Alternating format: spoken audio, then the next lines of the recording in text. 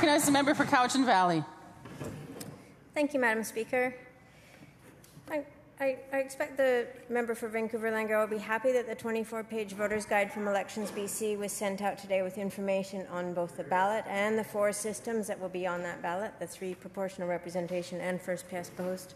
And I also encourage the member to look at the confidence and supply agreement, which included banning big money from politics, bringing in lobbying reform, reforming professional reliance, revitalizing the environmental assessment process, and bringing in a climate plan for British Columbia, among many other policies and pieces of legislation that truly matter to the people of this province.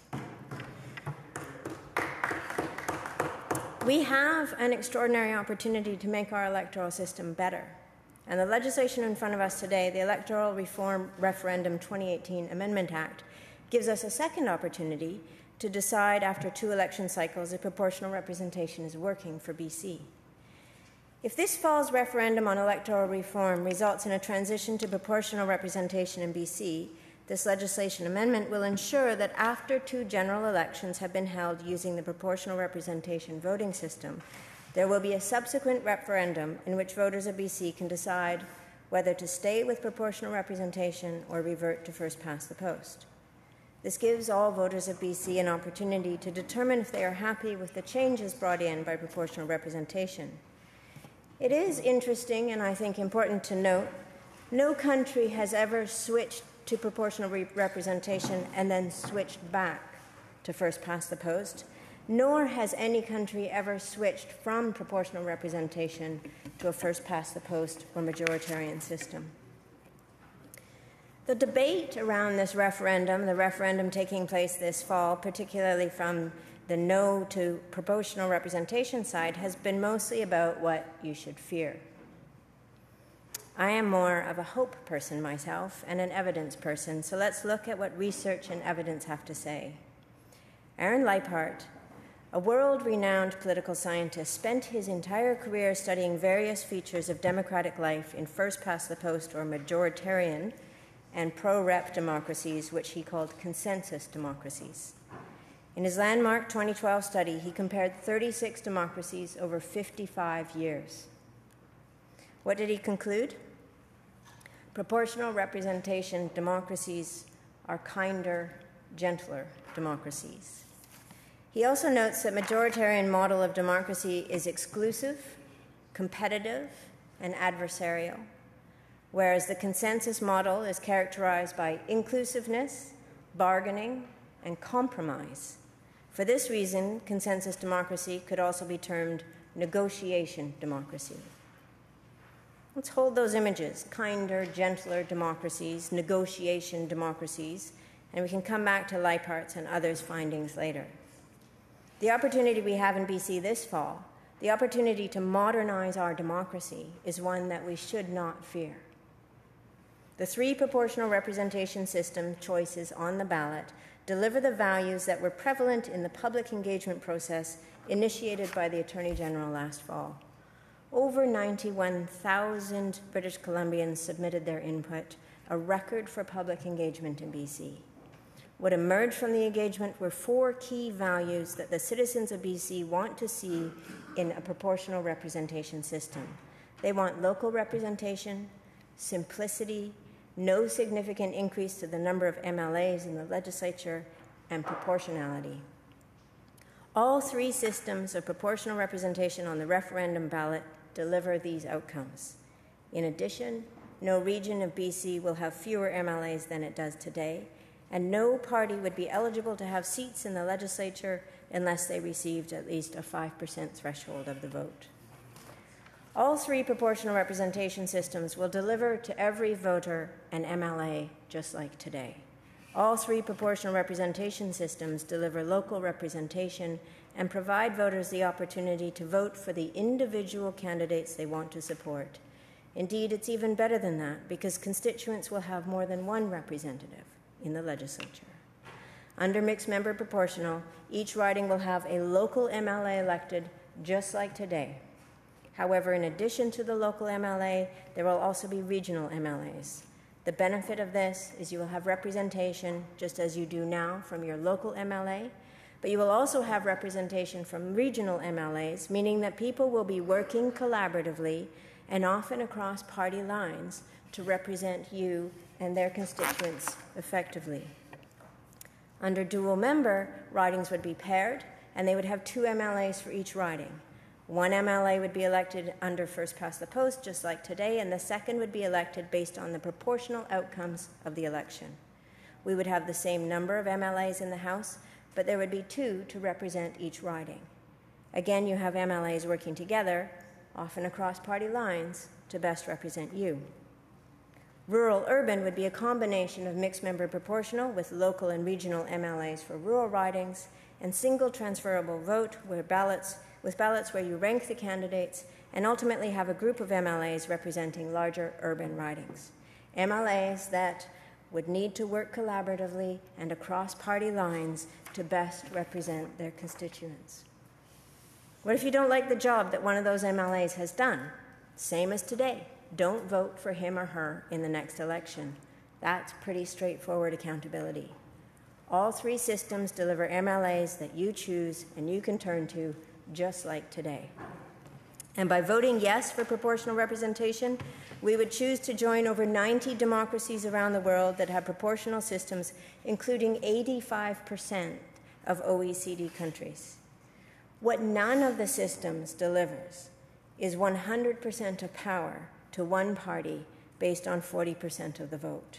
And this outcome, so consistent, is becoming an increasingly serious threat to democracy. We are seeing daily examples of how power, as the driving force in a democracy, is a distorting and damaging force. We need only look to what unfolded in Ontario to see the truly distressing impacts this approach is creating. The Progressive Conservatives got 40.49% of the vote in the election in June, and 58% of eligible voters cast ballots, which means that just under 23.5% of eligible voters in Ontario voted for a party that currently has a majority of seats in the Ontario legislature. Fewer than 1 in 4 eligible voters delivered 100% of the power to Premier Ford. And after the election, an advisor to the Premier's campaign told the National Post that to win the election, the campaign relied on, quote, literally thousands of online ads targeting specific geographic and demographic groups. Apparently, the targeting was so precise that, quote, a husband and wife should not have seen the same ads. This is an approach described in Susan Delacourt's 2013 book, Shopping for Votes.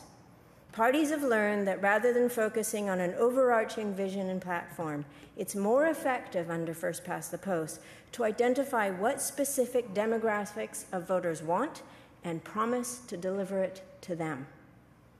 Democracy has increasingly become a game of political parties figuring out how to woo small pockets of potential voters based on tapping into self-interest, and less about parties and politicians putting forward a coherent vision for the future that works to forge consensus. Election campaigns are not bringing us together. They are sowing seeds of disunity and fragmentation. And so while Doug Ford never produced a costed platform or a unifying vision to the voters of Ontario, he did promise buck a beer, cheaper gas, and tax cuts. And so there we were, 3 months into Ford as Premier, and he had done what no Premier of Ontario has ever done, choosing to invoke the notwithstanding clause of the Canadian Charter of Rights and Freedoms. Ford's choice to invoke the notwithstanding clause, to order Ontario MMPs back to the legislature, to force another piece of legislation through, which he can do because 1 in 4 eligible voters delivered to him a majority of seats and 100% of the power, is a gobsmacking rejection of the foundations of our democracy in Canada. This is not the only questionable step that Premier Ford has taken since his election in June. He cancelled the basic income pilot underway in Ontario, an approach that economists around the world are recognizing as a necessary step in our world of growing automation and inequality. He stripped the sex ed curriculum back to the 1990s. He scrapped the cap and trade program and the Green Ontario Fund, which resulted in $100 million loss of funding for school repairs across Ontario. He froze public sector hiring. It's not that there may well be issues with some of the programs and the funding, but it's the unilateral, non-evidence approach to cancelling programs that is worrying. These are also clear examples of policy lurch, a common phenomenon in first-past-the-post systems. Policy lurch is when one government comes in and undoes the policies and legislation of the previous one. These policy lurches are often incredibly costly to taxpayers. The withdrawal of Ontario from the carbon cap and trade markets and the cancellation of contracts is costing taxpayers of Ontario a great deal indeed. According to a July 4th Global News report, quote, some of the number crunchers have estimated that Ford's decision could cost Ontario about $420 million in federal transfer payments that were targeted for environmental programs. Then there's the concern about companies that purchase permits under cap and trade. A mouse just ran by. Then there's the concern about companies that purchase permits under the cap and trade program. There's a mouse in the house, Madam Speaker. It's estimated that the province, and that means you and me in Ontario, could be on the hook for about $3 billion to refund those purchases. So let's just step back. The decision of the Premier to undo the legislation and policies of the previous government could cost the voters of Ontario somewhere in the neighbourhood of $3.4 billion. One party with 40% of the vote has unilaterally made these decisions, heedless of the cost not just to the economy, but to the atmosphere and to our environment. A democracy, all democracies must have built-in checks on power. Democracies are meant to disperse power across different bodies so that no single body or individual can act unilaterally. The judiciary is a check on the power of the government executive. To reject that check on power is to erode democracy. Ford is choosing instead to insist that he does have all the power and that nobody should be allowed to question that power. This is not the Canada that I grew up in, not the democracy my father taught me to be fiercely proud of and fiercely protective of. What are we at risk of losing as our democratic institutions are treated with such contempt by those who should in fact be protecting them? Far too much, more than I think we want to imagine. What I fear is that our politics, driven by our electoral system, driven by vote shopping, driven by an increasing tendency towards populism, driven by the efforts to win swing votes in swing ridings, our politics are becoming increasingly devoid of the kind of leadership we desperately need right now. Leadership that lifts us up, that encourages us to look at our world and ask, how do we make this better? We are losing the type of leadership that holds itself to a higher standard, that recognizes the true burden of elected office, which is that we must put service to our constituents, our province, our people first. We are losing the type of leadership that inspires all of us to want to be in service to something greater than ourselves. We are perhaps most importantly losing the type of leadership that brings us together, that encourages us to celebrate our differences while recognizing our shared humanity, the kind of leadership that roots us in compassion, kindness, and empathy. I have been reflecting on these questions for a very long time. There's a letter I wrote in the midst of the 2000 federal election campaign. It was published in the Globe and Mail. It read, "Coverage of the federal election has compelled me to stop writing my thesis on medieval theology and tear myself away from the 12th century long enough to state the reasons why I will not vote for Stockwell Day and the Alliance Party. As a historian, I think about how Mr. Day and his policies will appear when people look back at our time. I believe he will be seen as a divisive force, since he neatly divides the society into us and them. And like any good ideologue, he defines these two categories in opposition to each other. We are the citizens, they are the criminals, We are the hardworking, they are the lazy poor. We are the righteous, they are the deviant. We are the threatened, they are the feared. Historically, Mr. Day will be recognized as a politician who is willing to capitalize on the fears and insecurities that are inherent in a worldview that sets people in opposition to each other. What Mr. Day and the Alliance fail to acknowledge is that there are no neat divisions, no simple ways to categorize human beings, and that in the future, societies will be judged as enlightened according to the degree to which they recognize what unifies us as humans rather than what divides us. As Doug Ford rages against the judge's decision, as Donald Trump rages against pretty much everything, as politicians increasingly focus on divisive politics, I think my fears about where Stockwell Day's tendencies could take us were not misplaced. When our so-called leaders are so deeply self-focused, so petty, so willing to be their worst selves, where do we find the inspiration to be our best, to see ourselves as part of a greater whole, to work towards a shared vision that will benefit the many rather than just the few? I am increasingly anxious about the path we seem to be on, which makes me increasingly determined to do all I can to help us choose a better one. Back to the research on democracies. What else can we learn from Leipart and others? And you can read his book, Patterns of Democracy, online. Countries using proportional systems enact policies that reflect the views of the majority.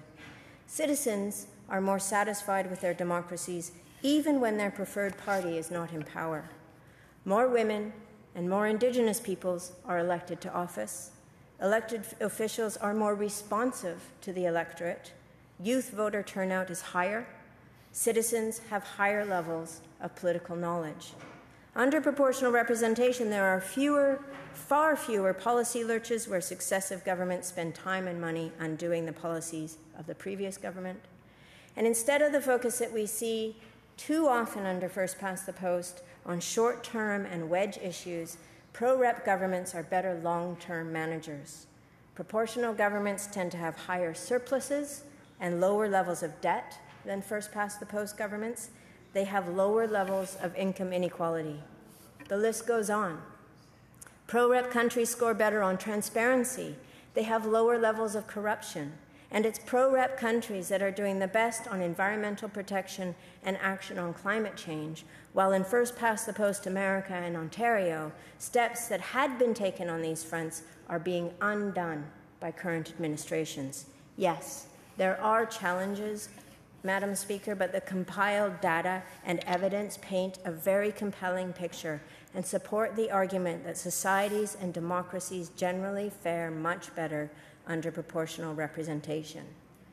What the no side is not talking about so much are countries that also operate under first past the post, the USA, the UK, and Canada, but also, for example, Venezuela, Gambia, and Myanmar. We need true leadership now, and we need an electoral system that creates a kinder, gentler democracy. We are not going to solve the extraordinary challenges we are facing with a winner-take-all system that does not encourage the best in all of us. In BC, the fires that produced weeks of smoke that blotted out our skies and scratched our throats, made our lungs hurt and our hearts ache, are not natural or inevitable, but without serious and significant efforts to change forest management practices, they are likely to get worse. As Hurricane Florence pummeled the Carolinas, there were more giant storms on our planet than ever recorded.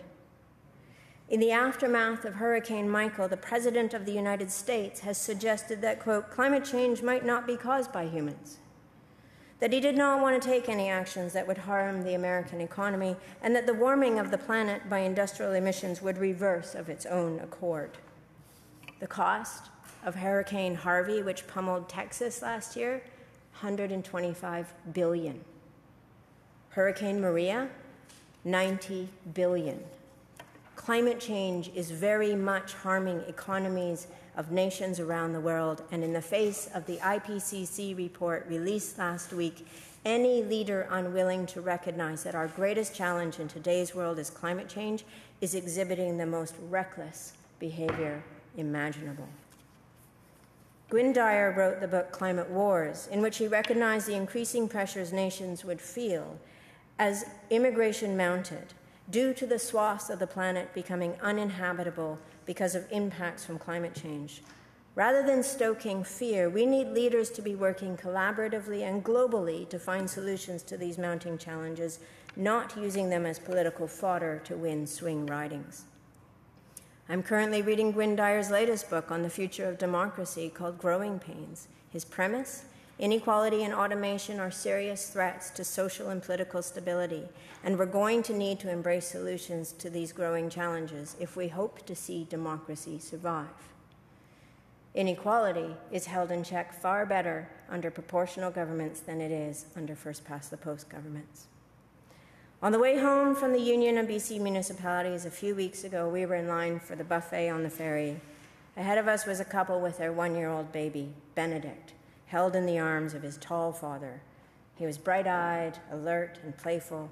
We played some peekaboo, which at one point elicited a deep laugh that enveloped Benedict's entire body. And he reached out his hand, one finger extended. I slowly reached out mine, and after our fingertips touched, he seized my entire finger, and he wouldn't let go. As his dad moved forward in the line, so did I, connected to little baby Benedict.